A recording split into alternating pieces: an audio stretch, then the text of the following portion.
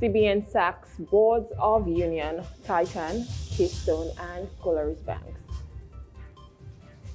That is our hot topic for today. We'll also be having Off the Press, where we'll be looking at what the national dailies are saying this morning.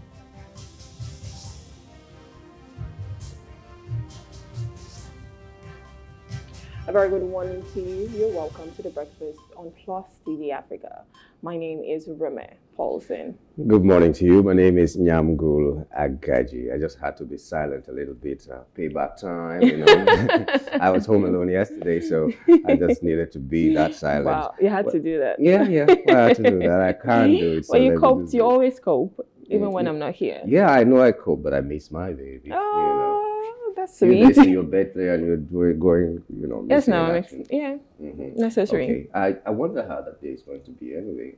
I'm hoping that you're going to bring cake and trumpets and... Stop saying that. This is 2024. We no grieve for anybody. You have to bring your cake for us. I wonder how that slogan just became the theme for 2024. I don't even know how it originated. Somebody said it was from a young girl. Girl, I saw the video. Yeah, I haven't seen the video, but you know, it's just as if, okay, no grief for anybody this year. You know, they park a jeep, you park your keke or your wheelbarrow, you know, whatever they do. But don't take it too far negatively. Yes. Take it very far positively, because if anybody can do anything for themselves, you too can do it. That means achievement or success is not, nobody has the monopoly to it. Exactly. So no grief for anybody should stop at the positive ones, not when you want to use it for the negative one. That's not what we mean by that. Yeah. So just make sure that you're holding the reins of your life. Don't agree for anyone who wants to put you down, who wants to bully you. Nobody should intimidate you. Nobody should intimidate you. Yeah. So just be yourself, achieve all your goals and dreams. And yes, so that's the meaning, or that's our meaning of no grief for anybody. And we want that to be yours as well. Yeah. Anyways, let's take the quote of the day.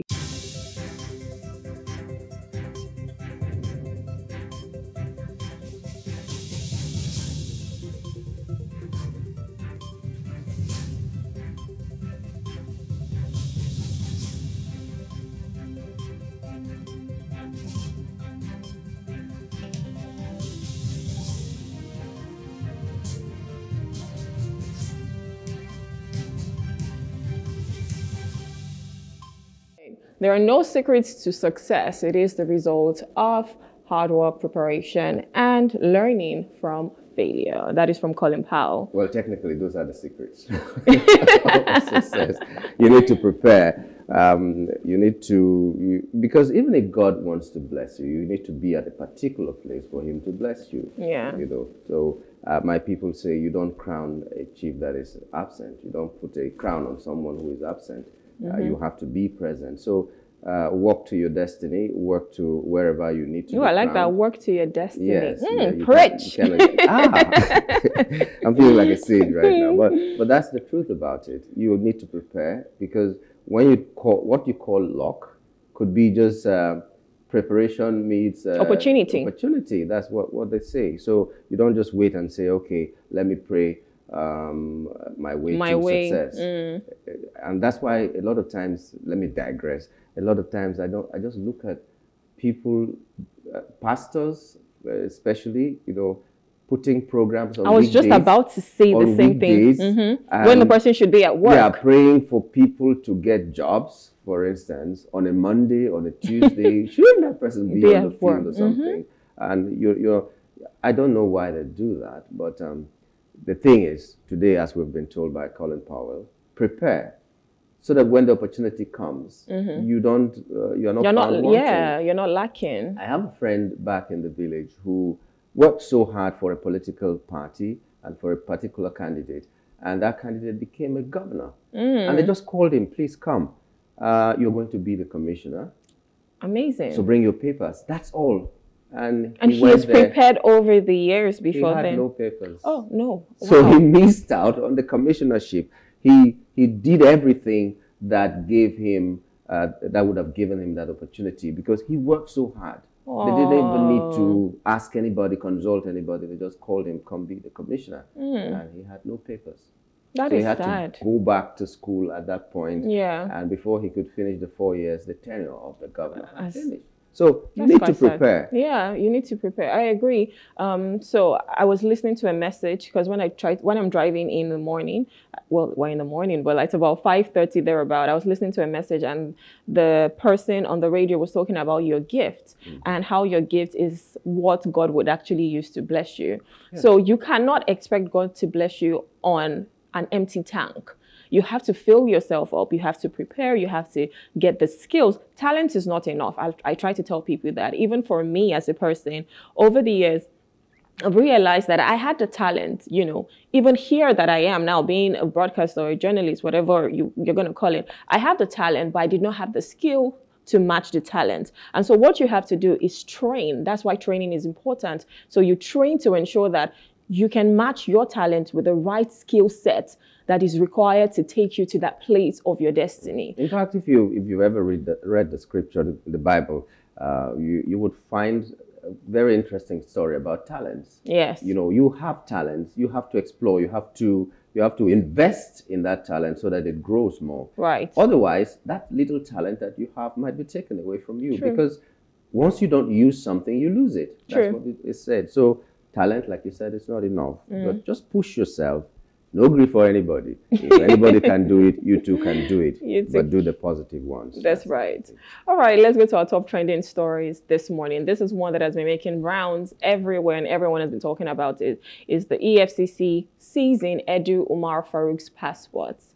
Now, the Economic and Financial Crimes Commission, EFCC, has seized the travel documents of the suspended minister, Betta Edu, and her predecessor, Sadia Umar-Farouq, who are being probed for various alleged financial malfeasance and during their separate stewardship of the Humanitarian Affairs Ministry. The EFCC had said it recovered about 39.8 billion out of the 44.8 billion allegedly embezzled from the government account by Shehu. On Tuesday, Betta was grilled by the anti-graft investigators for over 10 hours at the EFCC headquarters in Jabi, Abuja, over alleged 585 million naira disbursement fraud. After the marathon interrogation, the embattled 37-year-old minister was released on bail late Tuesday, but asked to report daily to the EFCC's office over the matter. The predicament of the 37-year-old Edu was worsened when the Accountant General of the Federation, Oluwatoyin Mandeyin, confirmed that although her office received a request from the Humanitarian Ministry to make a certain payment, her office did not act on it. She was suspended on Monday by the president with immediate effect, making his party's ex-National Women leader the first to be removed from its 48-man cabinet inaugurated last August. The president also ordered EFCC Chairman Ola Olukoyede to conduct a thorough investigation into all aspects of the financial transactions involving the ministry and one or more agencies. Edu, the youngest in the president's cabinet before her suspension, was a fast-rising operator in the political space, having occupied state and national offices at a young age. Before her ministerial appointment last August, she was the Cross River State Commissioner for Health and National Women leader of the ruling All Progressive Congress, APC. Meanwhile, the EFCC further quizzed Edu's predecessor, Umar-Farouq, on Tuesday, the second straight day. It has been revealed that the EFCC seized the passport of former National Coordinator of the National Social Investment Program, NSIPA, Halima Shehu, who is also being probed for the alleged embezzlement of 44.8 billion naira. The ex-minister is being probed over an alleged laundering of 37.1 billion during a tenure as minister. So this is all about women, as we've seen. Women, humanitarian affairs, the ex-minister, the current one. It is still allegedly, because we don't know everything. But we said this on the show, we even said it on Tuesday. These are women who have cried for so long about inclusiveness, about equality, about bringing women into the forefront, especially for our nation. And that's the way we can drive it, you know, into the place that we actually want it to be. And now we're seeing women do all of these things, which is quite appalling. Because if you've cried that you've been marginalized for so long, when they give you the opportunity to come and do better, why are you going for the worse? Why are you choosing to do something else. And I saw a joke that said Betta did not do better with her education. On one of our programs on Plus TV, the title of that segment that we're discussing was "Is Corruption Female?" That's from Ways. What are you saying of the show? But the thing is, whoever is corrupt, corruption has no gender. Right. Yeah, corruption has no gender. This thing about if you give a woman, she will multiply and all that. There are men who are better in that more than even the women, and there are women who are worse than the men. I've seen mothers where everybody says the love of a mother. I've seen mothers killing their children. True. I've seen mothers taking rentage for their grandkids and in their own houses that they are not supposed to rent. And all. I've seen a lot of things that you just ask yourself, is this a woman, the kind of woman that I've been hearing about? But, women are good. They are good women. They are good men. Yes. They are bad women and they are bad men. They're good people. But for now, we've seen cases. It's unfortunate that in the case of Farouq, some monies have been recovered, which means they never left the government coffers to the rightful people. In the case of Betta, we've not seen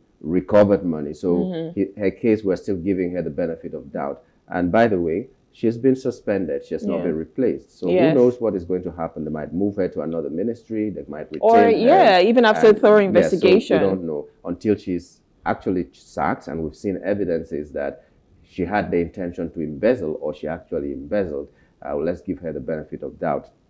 But this is not to say that women have shown that women cannot be in positions of authority. They can still be given. We have the likes of Dora Akunyili, late Dora Akunyili. We have the likes of Obi Ezekwesili. We're seeing women. Okonjo when she was made World Trade Organization chief, we saw the trend of everybody trying to tie the hair. Yes, and the glasses as well. Fun. It was fun. You're seeing women like Chimamanda Adichie. You're actually seeing Nigerian women, doing great things. And I think that is what people should emulate. Like, don't go and start. In fact, my question now is, what is the root cause of corruption, of stealing? I mean, when you look at the budgets for these people, their money it's a lot. It's a bad system. It's a bad system. Sometimes the system just gives you the opportunity to steal without even knowing it. Because, for instance, I hear that there was money voted for air transportation to a state that had no airport. Yeah. So if you check all the ministries, I'm sure they do this all the time. They just manufacture things. Yeah, they do this all the time. And it's because the system gives you that kind of opportunity. So you're traveling to Abuja, if the air ticket is 200,000, and then you are putting 2 million to travel to Abuja, that you're not even spending a night in a hotel or something. You're spending that kind of money, and the system allows it.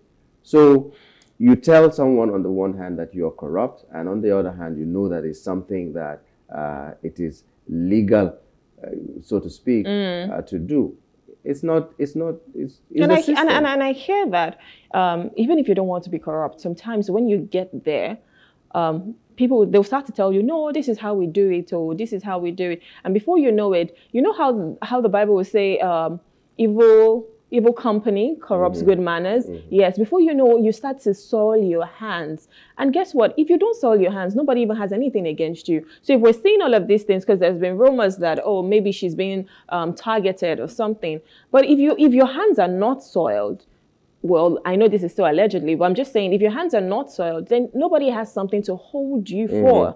So I think when you go into office, trust me, the budget that they have is a lot. You have a lot of money. You talk about their allowances, their salaries. But there's always a trap, because if you go there as an upright person and you want to do the right thing, sometimes they will set traps for you. It's just like a babalawo giving you a portion and telling you the things that he knows one day you will fail, so that he gets to get his pound of flesh back. There are people, career civil servants are very crafty. When we blame because to them, you're already coming to block the way they get money. When we blame politicians, talk about the career civil servants, because nothing gets done without them. And then we leave them and we quarrel with the politicians all the time. Sometimes they tell you outrightly, if you don't do this, you're going to fail. Because first of all, you can't just sack them. So that's what the law says. And they will do a lot of things and frustrate your administration. Play the devil for you, because the devil may tell you the truth, but not all the truth, and just lets you fall into the pit. That's what happens. So it should be a holistic investigation. It shouldn't be humanitarian affairs only. We've seen what happened in the aviation ministry. We've seen the health ministry. We've seen so many other ministries. So if this investigation is being done, let it be done for all the ministries, and let's see how we can sanitize the politics. Yeah, I agree. And I'm quite impressed at how things are moving quickly. The president suspended her immediately, like suspension. Let's find out what's going on. I don't want to hear anything. I think she even tried to go see the president as well.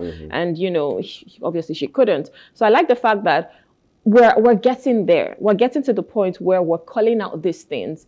And if you're corrupt, we would name and shame you, and you're out of the window. And so anybody that is coming there next time, you don't want that type of embarrassment. I'd like to see that in the NNPC as well. Yes, that's definitely where the money is. But like I was telling someone yesterday, it would be difficult because you want to cut the string is tied to another string, and before you know what is happening, it's like taking a thread out of your garment because it everything loose, just comes undone.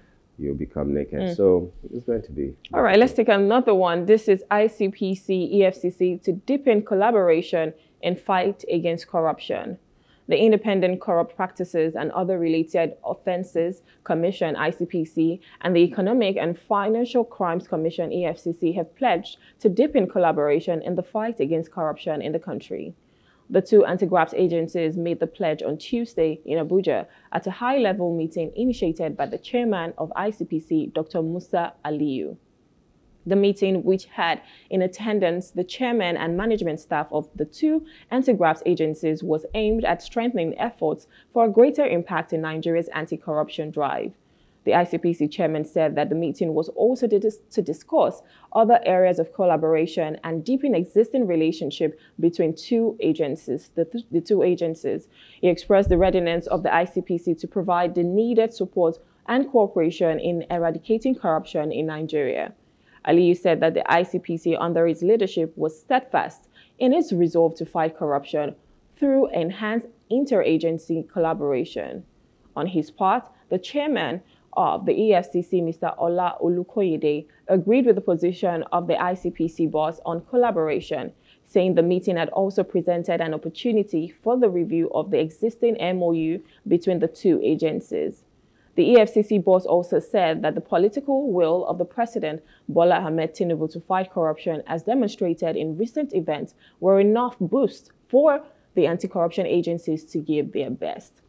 Yeah, just because of time, maybe we will not dwell on this, and even the next one, where also the court has remanded a former minister in prison because of corruption and all that. That's what we're applauding the government now, that they're taking practical steps. But it's a shame for EFCC, ICPC to be talking now about collaboration. Yeah. That's what they should do naturally. You have the army, you have civil defense, you have every of these, our security agencies, coming together, whatever intelligence they have, they share with each other. But we've seen situations where one person goes and arrests someone, and the other person releases them, and then they go and arrest the person again. Like there's a competition between everyone. Yeah, why are you competing? You're supposed to be doing it for the benefit of the country. So if you have intelligence, why not share it? What's the reason for memorandum of understanding between two security apparatus of the country that need naturally to share intelligence? Yeah. So it means maybe these people do not even know what duties they are called to do. So if the two of them have conflicting duties, then remove one of them. Exactly. What's the point for ICPC and EFCC existing side by side if they don't even know their roles, or if their roles are conflicting? Intertwined. So remove one of them and let's stop spending money. If it is EFCC that is going to be doing this, let them be. If it is ICPC, let them be. But if they have different roles, let there be some level of sharing of intelligence. Yeah. Naturally, not having... Yeah. I agree. I think their roles should be defined. Everyone should know where they play, right? And then even if something is happening here, you should be willing to share intelligence. There is no need for you to hoard information. I mean, we had our guest the other day. There should be a data bank for the security people. So you go here, okay, if I'm looking for a suspect, I'm the police. I should be able to go to where EFCC and ICPC can access this as well. Yeah. We find situations where EFCC knows this and ICPC doesn't know the same thing, and they are doing the same corruption fight. Yeah. How does that even work? I mean, we shouldn't hoard information, because intelligence is processed information, like we say. So if you have information about something, you should be able to share it. EFCC, ICPC, every government agencies that we have, you should be able to share intelligence, and that way you can, keep doing your job well. I have intelligence now. Nigeria will work. The intelligence is that Nigeria will work, no matter what the criminals and everybody will be thinking about. Nigeria will work in our time. I hope that I live to see that time where it really begins to kick off well. But in fact, right now, I have some confidence, some level of confidence that things are looking up. They're looking up. We're suffering, but things are looking up. Yeah. And the next intelligence I have is that we're going to take a break now. When we return, we'll be reviewing the papers. Yeah, we'll just look at the weather and have the quote of the day, and we'll be back. Stay with us.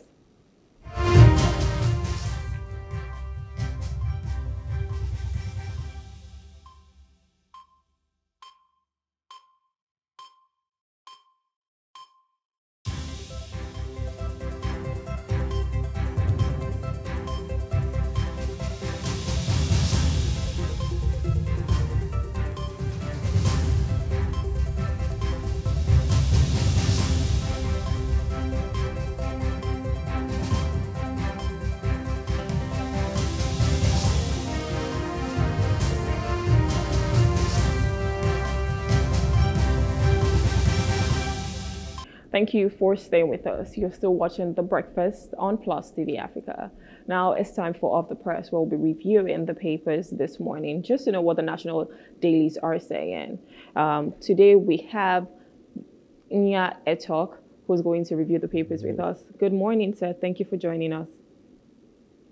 Good morning, and thanks for having me. Always a pleasure to be with you. Thank you so much. Good morning, sir. Welcome. Good morning, sir. Welcome. Prophet. Yeah. Because his name is Ezekiel. Yes, once I just see he's the one, okay, it's a prophet coming. It's good to have you, sir. Thanks for joining us. Yeah. Thank you. All right, today we're going to be starting with The Guardian, and the major headline here says anxiety, which is, even our hot topic. It says anxiety as CBN sacks boards of Union, Keystone, and Polaris banks. Please, what are your thoughts on this? All that is going on. We have about 3 banks here, and we don't even know how many more might be sacked. But what is your take on all of this? The fact that the CBN has sacked the boards of Union, Keystone, and Polaris Bank. Okay, the very first thing is that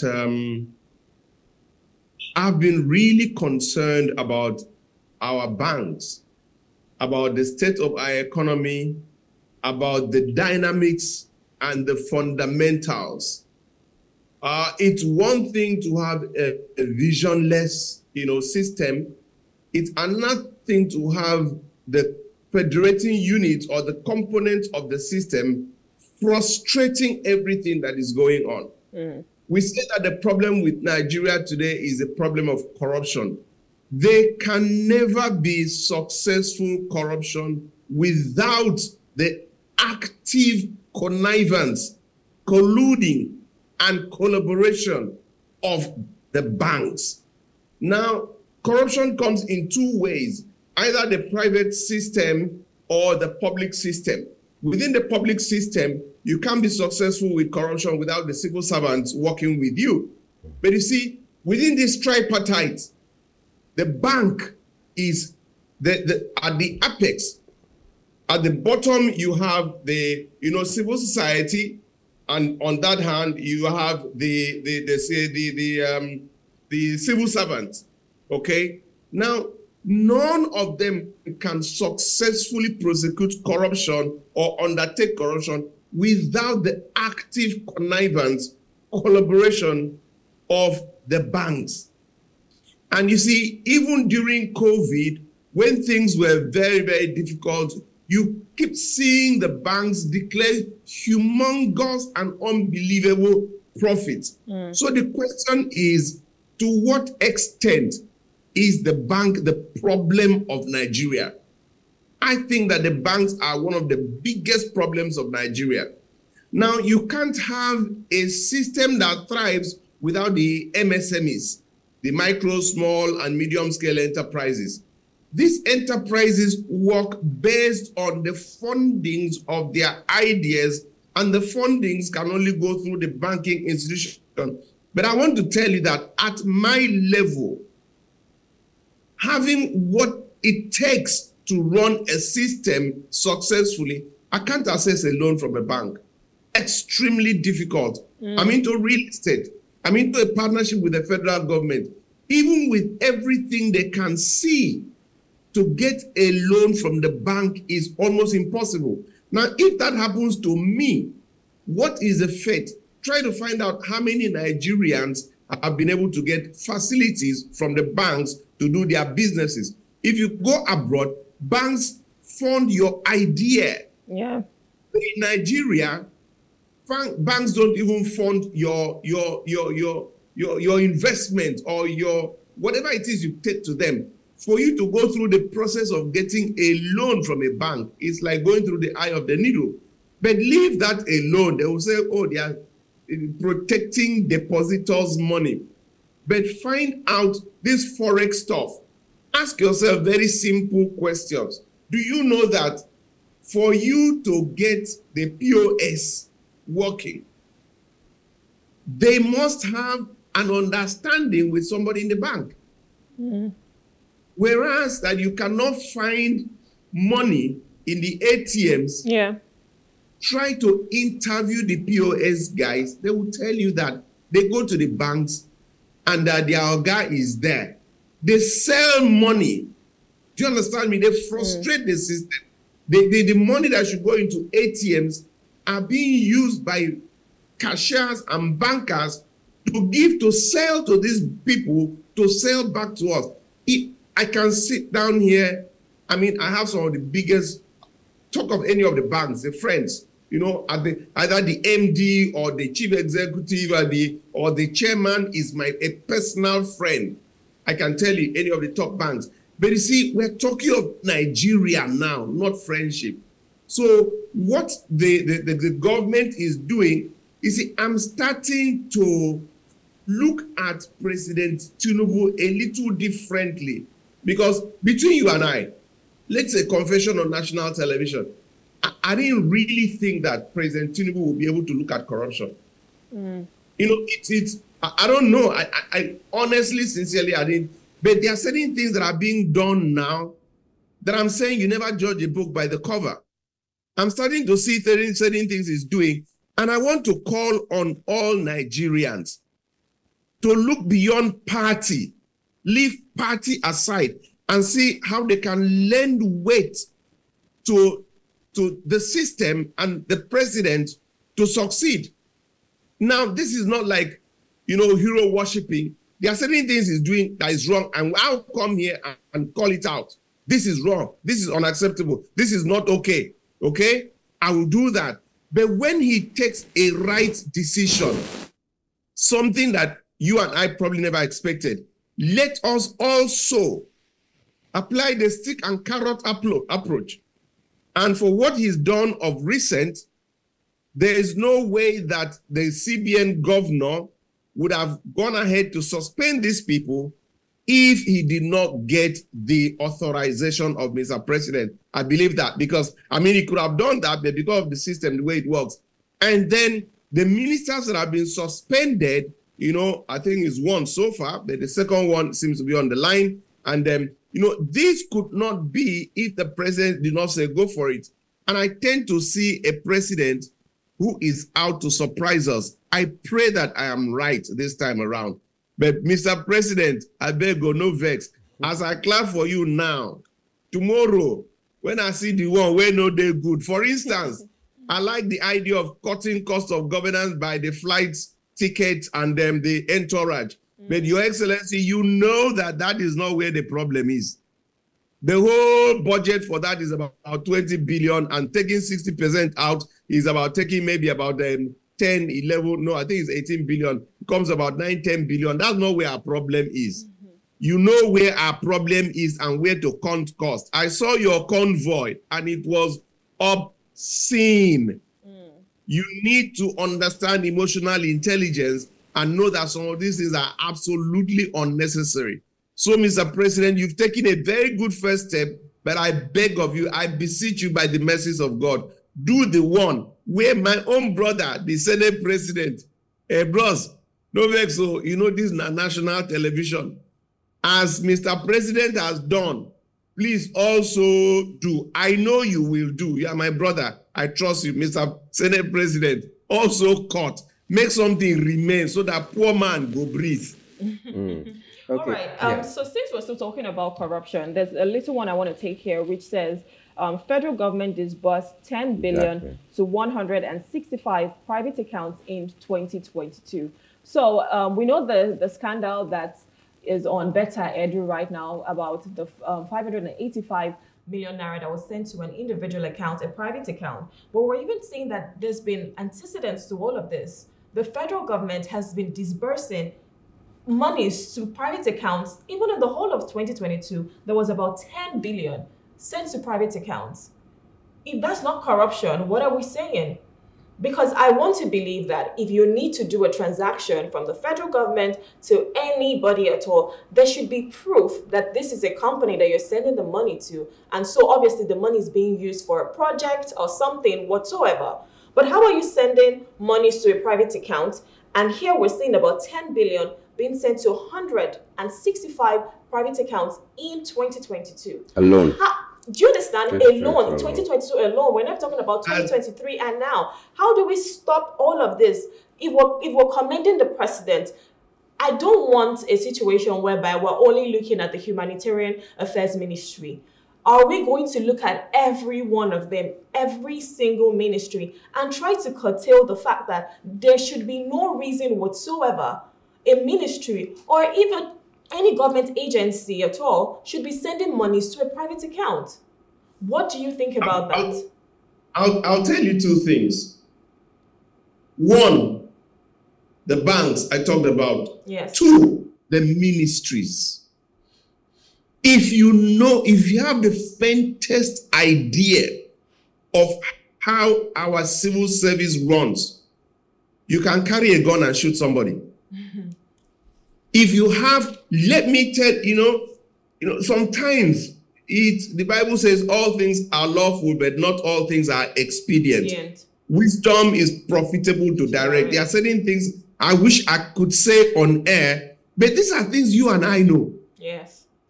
Towards the end of the year, the way civil servants retire money that has not been used is common knowledge.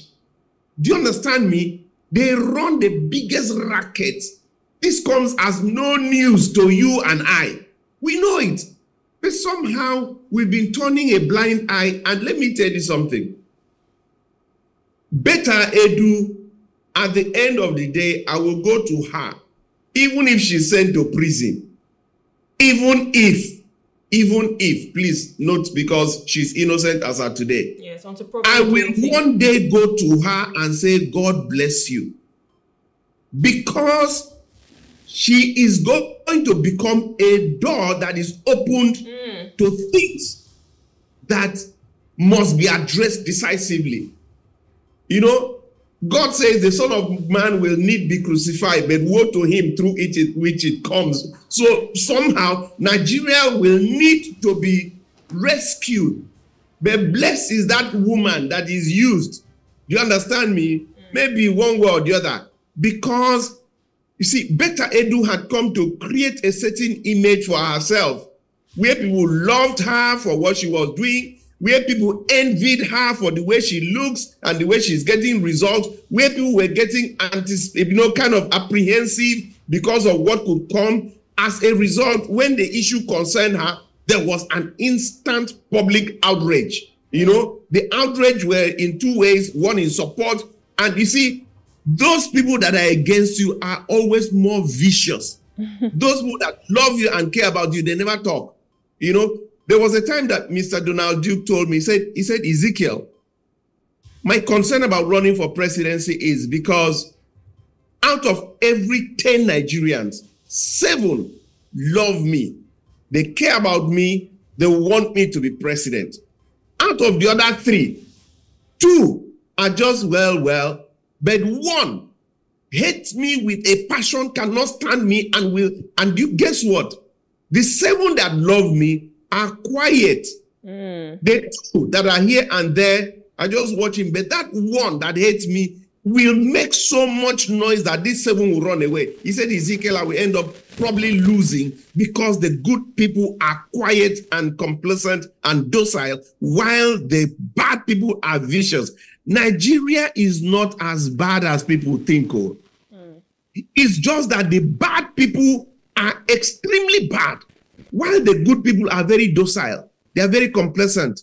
They don't, I don't want, I contested the election. The number of people that came to me, you are the best governor, you are the best, they will not say it openly. I challenged one of them. I said, why don't you write this thing on Facebook? He sent me a long list of the things I've done for him in this country and blah, blah, blah. And I said, why don't you post it? He said, yo is in my language is no. And I'm like, why?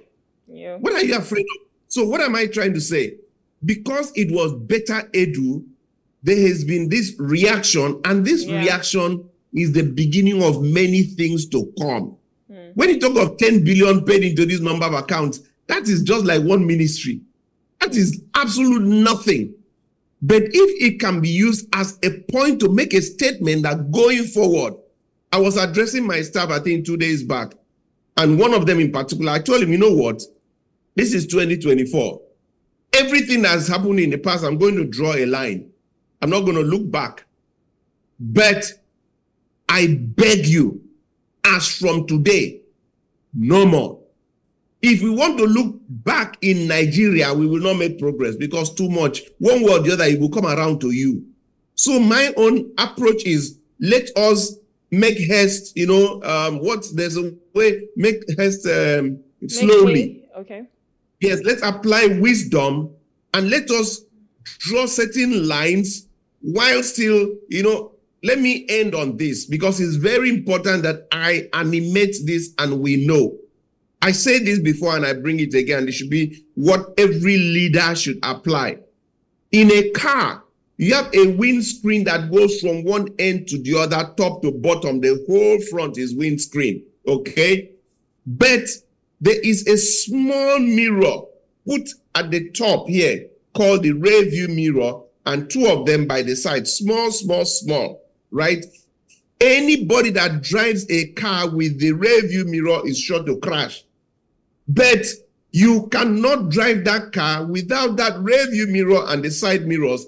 They help you to navigate. So we're going to keep constantly looking back at certain things, but let us not drive Nigeria with the rear view and side view mirrors. Let us keep driving with the front mirror, but we need those past to bring certain people back to give account while we now use them to set the templates going forward. That's my prescription for a new Nigeria that works for all. Okay. While we move to the next newspaper, let me do a carry forward, carry over. Carry forward. Yeah. So in the Guardian, we have exit of multinationals death knell for local industries. We have that. We also have NGX records, that is on the Punch now, NGX records 638 billion naira loss first in New Year. And then naira plunges to 1,082 naira per dollar after CBN $2 billion repayment. Okay, so all of these are concerned, or the economy is what is tied to all of these 3. That's the common denominator for all the stories that I have given you. Now, what do you think the economy of Nigeria in 2024 is going to be, knowing these things are happening? Multinationals are leaving, naira is crashing every day, and then NGX is losing as early as this in the year. What do you think will be of the economy? I'll tell you this. My mother was a woman of wisdom, and she used to tell me something that has remained with me. It says, if money comes to your house and does not see his brother, it will not stay. That is one of the big steps I've learned about savings. If money comes to your house and does not see his brother, that money will not stay. In which case, if you don't have a savings culture, no matter how it is, do you get the point? You will never prosper. Now, what's the correlation of that with what you've just said? Multinationals have been in this country. All of a sudden, they are leaving. Tell me how an investor will want to come when the one that is there is leaving. The first question is, why is that guy leaving? You can now say that, you see, they used to be corrupt, and because of the way we've set up our template to make sure that we kill corruption, they can no longer thrive because they were rent seekers and this and that. As a result, they have left. You can now say, good riddance to bad rubbish. But when they tell you that the operational dynamics in the state can no longer support, honest investment, when they tell you that the power sector is putting so much pressure on them that they can no longer have their bottom line, the meeting, when they tell you that the level of insecurity is such that they cannot, operate without, in fact, their market is shrinking because of this or that. And when they tell you that the legal system, they've been trying to get justice, they cannot get it, the way things are, we cannot play the Nigerian way, we better just shut down and leave because we are international agencies that operate by international standards. Now, if these are facts, then why would you, if you are an honest investor, come in? I repeat what I had said before. I said this on a certain forum, and one guy was very unhappy. I said, shut down Nigeria. Shut down Nigeria. All this going about looking for, make your fundamentals right. 1 year will not kill anybody. I don't want any investors. Look, you that are in here, 28 in 3 months? No, it's not okay. And not just 28. These are globally rated multinationals that people know who they are. What are we doing wrong? What should we do? Where are the challenges? We now look at our monetary policies and everything, our operational environment. We look at the justice system. Do you understand? We look at the central bank policies. We look at the security dynamics. Why should the Southeast still have sit at home today? If I were Mr. President or his advisor, I'll say, sir, forget traveling abroad. Relocate to Southeast. 1 week. Live in Southeast 1 week. Break that. Do you know that within 2 weeks, you can break that? Have functions on Mondays that are sit at home. Deliberately fix things. Break that jinx. What is this issue with Nnamdi Kanu? Come to me. Let's talk. Let's face this issue once and for all. Worryman says every diner die. Let's face this issue once for all. Southeast must open up. You address that. It doesn't take you 1 month. Even if it takes you 1 month to address Southeast issues decisively, call all the leaders, call all the governors, call Nnamdi Kanu, have a talk. Animate it, let people see. The first thing is that those who are afraid. Have functions on Mondays. Do distribution of things, palliatives, whatever, on Mondays in the market. Put things that will make, and then flood. Let's see anybody. Fly drones. Bring drones. I will tell you what to fly drones. And let's see that man that will try to attack one person. You can solve Southeast problem. You go to the Niger Delta. What are the issues? Bunkering and all that. Why is that so? Can I have a deal with the oil producing companies, the exploring companies, such that I give you a percentage to take care of it, and you pay me this? Do you understand? So that the responsibility of securing this is on your head. And what is the dynamics? We now go to the north. I will tell you what to do in the north. How to get the young people engaged and vibrant. I'll tell you how to track the system. You cannot have a situation where you say some places are ungoverned spaces. I will tell you how to track this. What I developed called the National Eye. Why am I saying all these things? Because we've got to all come together. Mr. Tinubu is not a one man that knows everything. No, no leader knows everything. I wanted to be a governor. I don't know anything, everything. But you are the sort of person that when ideas come, the leadership in you shows you how you can distill these ideas if you mean well. And right now, I'm starting to feel that the president means well from some of the actions he's taking. But we have to come in. I was listening to Mr. Patutomi about 2 days back, and he was frustrated.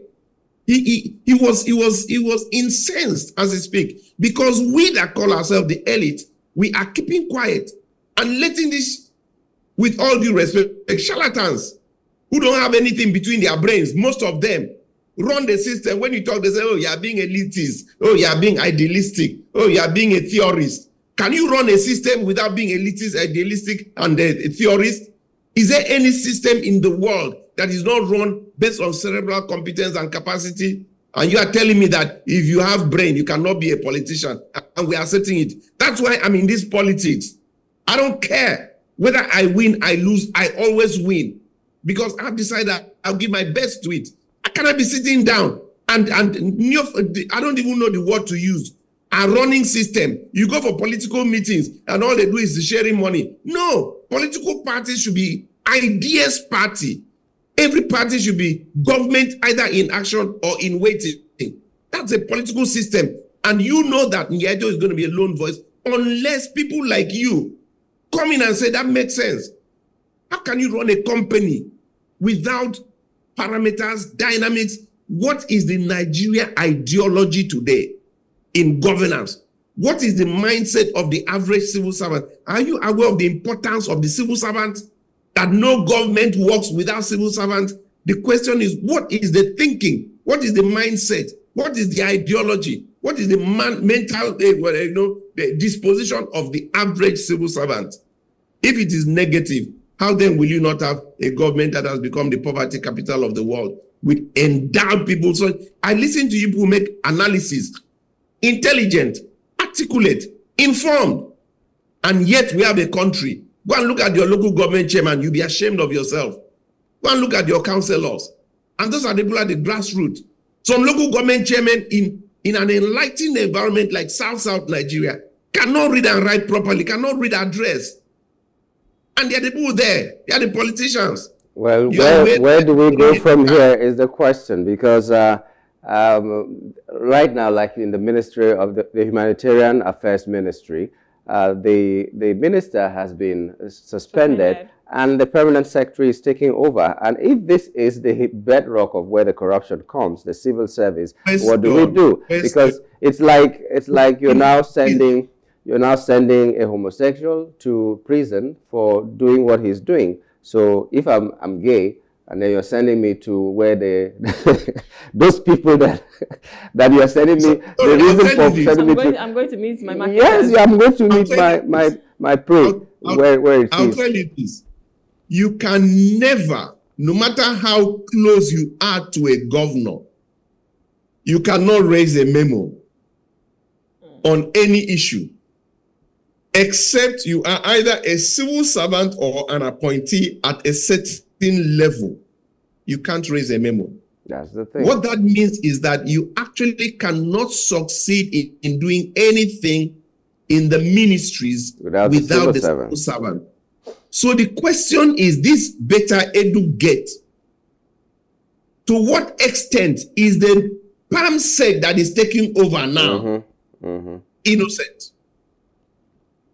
I'm sure you know where I'm coming from. That's the thing. That's the thing. So now you're suspending one person and then putting it into the hands of another person you're not even sure is not the root cause of everything that is happening. Because the system seems already infiltrated. Because everybody who is a politician is advised by the people who are in the system or are the civil servants. So I don't even know. We'll just keep faith alive, and that is it. And now, talking about the system that is worrisome, we also have, yes, someone was indicted once for sex for marks at the say. The suspended Unical Don still in prison after 250 million naira bail. I mean, why does this keep happening? Sometimes you go into the prisons and you're looking at the people A lot of them are just there awaiting trial, and nothing is being done. Some of them spend up to 10 years, I can tell you for a fact, because I've had that experience with people who I met while I was doing some things with the prisons at one time in my life. So now someone has been given bail. He has met the bail conditions, but he's still in prison. It's still after 250 million naira bail. And I don't know why the system is the way it is. You see, the word impunity, I don't know, this is a two-legged question. On one hand is the word impunity. We need to come to respect rule of law as mandatory, as obligatory, as incumbent. We must come to respect rule of law. It's very important. If you say a man is granted bail, you give the conditions, and the person meets the bail conditions, let the person go. If you don't want the person to go, find a way in court of letting them know that they should please allow you. And besides, what happens in our system reminds me of the joke about the Yoruba man and the worry boy. Do you understand me? The Yoruba man, you should see the body. I will kill you. I will finish you. He removes his dress. He gesticulates and everything. He's going to blah, blah, blah. It's all sound and fury, signifying nothing. Fast forward to the worry guy. He looks at you. He gives you one. I said, guys, I'll go sound you. After he has already finished. Now, the Nigerian police, they carry you into prison, then they do investigation, like the worry guy. Mm. But the proper thing is that even if it takes 2 years, they should investigate you even without you knowing. When they have gotten everything that is needed, for you, once they arrest you, by the next day they can charge you because they have everything. So I want to appeal to our enforcement agencies. I beg, don't do worry style. You slap somebody, finish. You say, I go sound you. You bring somebody to prison before you look for, hey, what did he do wrong? Hey, what do we look? No, leave this one. And as a result, you are keeping the guy there to do something you could have been doing outside. And guess what? Every day that man is there, he is costing Nigeria 750 naira. I hope we remember that. That's minute. Is it? No. Compared to 12,000. 12,000, they said. No, I'm telling you that apart from messing with the man's liberty, you are costing the nation on top. They said it was 12,000. I'm going saying they said it was 12,000 naira every day. That they used to feed every prisoner in Nigeria.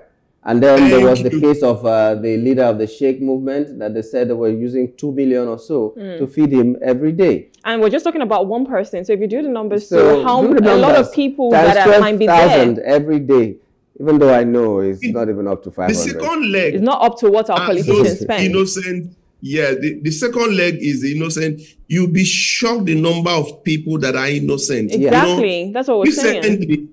Recently, one of the young people that was in my media team was arrested, and I went to see him, and I spent that time to talk to some of those boys there. You can tell that some of them have no idea where they are there, and some of them have been there for over 4 months. So maybe there will be, I want to thank people who go around prisons. We all can't do anything. My strong area is that of scholarships and education. But please, if you can afford to spend some time to go to the prisons, and some of them is bail, some bail like 5,000 naira. Yeah. And then the IG has to really, really tell us, should we pay for bail or should we not pay for bail? I don't understand. There's something about this, come and bail yourself. I don't understand. And how does it work? Because that's one area we really need to look to. Because sometimes it's like the police will just go, it's like, it's an assumption. Sometimes they even say bail is free. They'll go and collect 20 people, put you there. What you do, you don't know. They say, call your people to come and bail you. And they'll just come. Those 20, if they collect 50,000, bros, it's enough for them to operate, And it just makes a joke of our whole, systems in terms of security and everything. We really need to really sit down and look at this thing. Tomorrow, the IG will say that those roadblocks are no longer there. The next day, it will seem like they went to tell him, "Oh God, did you wake up well? You want us to leave the road? What's that?" And they'll go back there. And finally, I've said this before and I say it again. Why don't we make money? Government can make money by security, just like GSM. What do? We draw all these private policemen, we draw them, then license private, security agencies. By so doing, you make money from licensing them, you make money from training them, and they now give people like Nyatok and the rest who want, they now become the private security and not police. Nigerian police should no longer do this VIP thing, but they will not listen to me. But one day they will listen to me because they are making so much money dealing with big men. So they don't want to carry that job and give other private people, and they don't make that kind of money. As a result, they deprive us of hundreds of thousands of policemen that should be guarding us because of executive. And these people can afford to deal with informed private agencies that government can make money by licensing them and by training them and creating a nexus between them and the police or the civil servant, the defense or the vigilante. I think that we really need to come and start running a governance system that is more people-oriented, result-oriented, other than these rent seekers that are just there, and they've destroyed the system, they've destroyed the police, they've destroyed the civil service, they've destroyed everybody because service is no longer the essence for seeking public office. Make I don't talk enough, make I keep quiet. All right, thank you so much. We really appreciate your time. I mean, you've given us some really bright and brilliant ideas on, how to even run Nigeria and get to the next level that we want to get to.